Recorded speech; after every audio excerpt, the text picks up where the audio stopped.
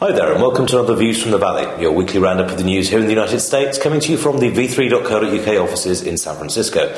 With me as ever, Shaun Nichols. Hi, Shaun. Hi, Iain. Right, okay, first off, we've got some interesting news today. A zero-day flaw's been found in Microsoft's virtual PC system. A flaw which the researchers say they contacted Microsoft about, but Microsoft have dubbed it not serious enough to actually patch, and they'll eventually get a fix coming out a little later on. Basically, it's a flaw in memory management, which allows a hacker to inject code into a guest or virtual PC.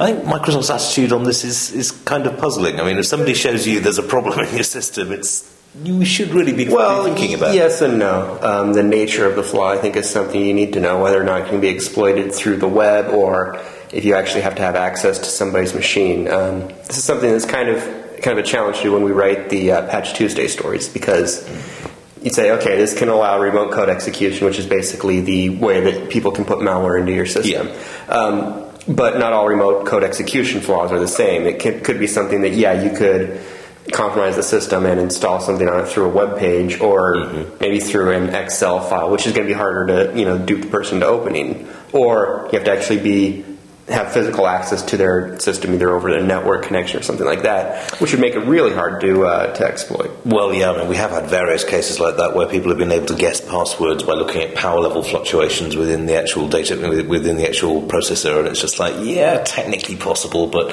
unless you've actually got someone sitting there over your PC actually trying to crack it, it's not a tremendous amount of use.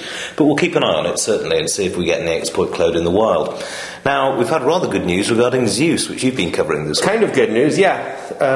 An ISP in, I think it was Kazakhstan, was taken offline, and it was believed to be hosting something like a quarter of all activity using the Zeus malware. Now, we say Zeus is a botnet, we don't mean it's not all a single botnet controlled by one person. No. It's a type of malware used to control several botnets. And about a quarter of them were being hosted by this one company. It was Symantec and Symantec Cisco and ScanSafe were kind of provide comment on it, and there are about 5 or 6 other security firms that are all kind of involved in this takedown. Unfortunately, this was fairly short-lived, as I just got word from Cisco that actually no, this botnet the operators have found a new host, and most of this activity is now once again picked up through another host in. I believe it was in Russia now. Yeah, I mean, we saw the same thing when the original Makolo takedown happened. You do get a slight drop-off on activity, but the malware, or bot farmers, as I believe they're now being called, have actually got a lot smarter. They've put in redundant command and control systems. So it's a bit like a game of whack-a-mole. I mean, you shut down one ISP, another one pops up posting exactly the same thing.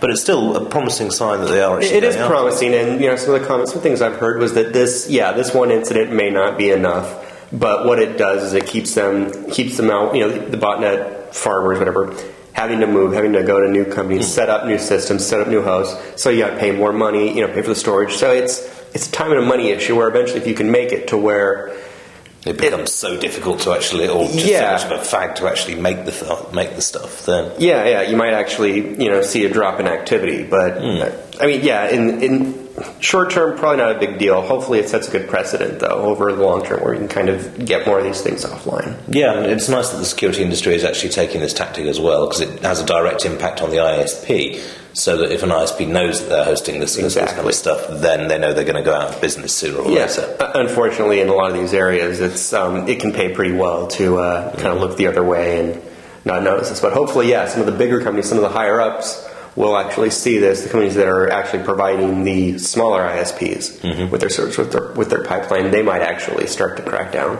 We'll see how that goes. And on takedowns of another nature, this week I covered a leaked report on WikiLeaks about apparently a US Army plan to take down WikiLeaks, or at least discredit the site. Now, you may be familiar with WikiLeaks. It's broken an awful lot of stories over the years, and it's a very good way for people to publish information which normally wouldn't get out there. Apparently the US Army plan was to find and prosecute some of the leakers to knock confidence in WikiLeaks rather than actually a physical takedown. Do you think this is the Army being too paranoid, or, I mean, it's... Well, you got to understand, this is the same group of people that built up an intelligence file on John Lennon. Yes. I think it was it 10, 15 years ago when the Clinton administration finally declassified all these surveillance activities from the 60s and 70s, and it was some pretty pretty far-fetched things. But yeah, I mean, it wouldn't surprise me at all if they're trying to kind of discredit WikiLeaks. It's something that could be pretty damaging to the careers and the images of a lot of these. Well, indeed. I mean, WikiLeaks has got enough problems as it is. I mean, it's just beaten off some very determined legal action. It's chronically short of cash, and yet it's desperately needed. I mean, sites like this and Cryptome and others are vital in terms of whistleblowing, in particular, with stories that the mainstream media just won't touch.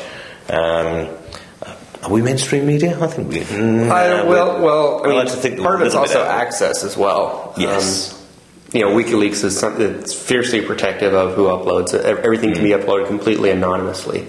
And that's something that a news organization doesn't always have the resources or the ability or the interest to do. Yeah, I mean, it'll certainly set the tinfoil hat brigade going. Oh, well, we were just like we always told you, but we shall see how that goes. And if you are feeling particularly generous, pop onto the WikiLeaks site and donate them some cash.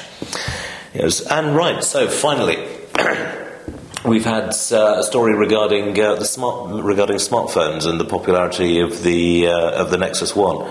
New study come out saying that over the first 74 days availability, the Nexus One managed to sell something like 135,000 units. Fairly good, except I was going to say that's not bad. Yeah, if they fancy themselves an iPhone killer or a Droid killer or a serious competitor, not very good. Over that same 74-day period, the iPhone hit 1 million units sold, the original one back in 2007. And this year when the Droid was released, in that same 74-day period, it was something like 1.03 million, I think. 05, I think it was, yeah. But still very impressive.